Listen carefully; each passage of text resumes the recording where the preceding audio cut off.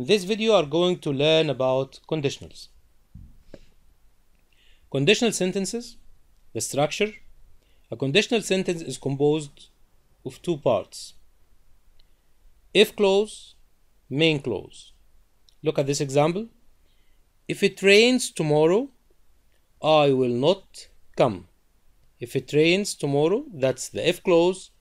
I will not come. This is the main clause. Let's start with the types. How many types do we have? We have zero conditional, first conditional, second conditional, and third conditionals. So how many types? We have 4 types. And you can revise them well in the grammar reference at the end of your student book. Let's start by type 0. We use it when we talk about general truth or scientific facts. Tense, we use present tense in both clauses, the if clause and the main clause. Example, if you pour oil into water, it floats. Here we have pour oil, it floats. Present simple tense. So we use present tense in both clauses. In type 1, you can use it when you speak about real situation likely to happen in the present or future. Tenses, in the if clause, you can use present tense, and in the main clause, you can use future tense. Let's look at this example. If I feel sick, I will not go to school. If I feel sick, I will not go to school. Here we have feel in the if clause, which is present simple tense.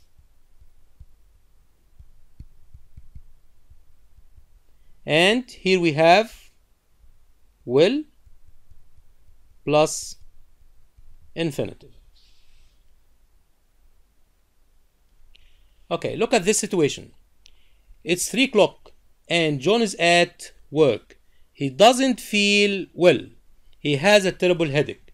How can we express this situation using if? Yes, we can say if John doesn't feel better, he will go home early. Here we have doesn't feel, that's present simple negation form. He will go. We have will plus infinitive. Will plus infinitive. So if John doesn't feel better soon, he will go home early. In type 2, we can use it when we speak about unreal or imaginary situation in the present, future, and we can use it when we give advice. Tenses, in the if clause, we can use past tense, and in the main clause, we can use would plus infinitive. Let's look at this example. If I had money, I would buy a car. If I had money, past simple tense, I would buy a car. Would plus infinitive. Another example. If I were you, I would see a doctor. Here we have where we can use it with the pronoun I, okay, and we have I would see, would plus infinitive. That's in type 2. Okay, now look at this situation. What would you do if you had a lot of money? If you look at the first picture, I would buy a new house if I had a lot of money. We have would buy and had, second condition. Okay, the next one. If I had a lot of money, I would take a trip around the world. I would take a trip around the world. In type 3, you can use it when you speak about imaginary situation in the past, regrets, or criticism. The tense used, if clause, past perfect tense, main clause, would have plus past participle. Example, if I had enough money, I would have bought the camera. Now let's do some exercises. Rewrite the following sentences. I lost my passport so I couldn't travel. Use if. Exactly. It would be, if I hadn't lost my passport, I would have traveled. This is type 3. I twisted my ankle while I was playing football. Advice. When we speak about advice, we use, if I were you, I would put an ice pack. When we speak about advice, we use were, and in the main clause we use would put. Correct the verbs in brackets.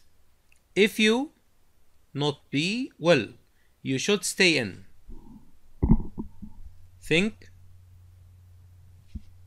If you are not well, you should stay in. That's first conditional. If I know that, I would have made dinner. So this is, yes, right, the third type. So if I had known. Great. If you were rich for a day, what do? Yes, what would you do? Number 4, if I had here, past perfect, then use I would have told you. That is the third conditional. Number 5, the world would be a better place if more people give money to charities. Would be. So give would be gave. That's right. Thank you guys for listening. Hope you have benefited from that. Goodbye and see you in another video.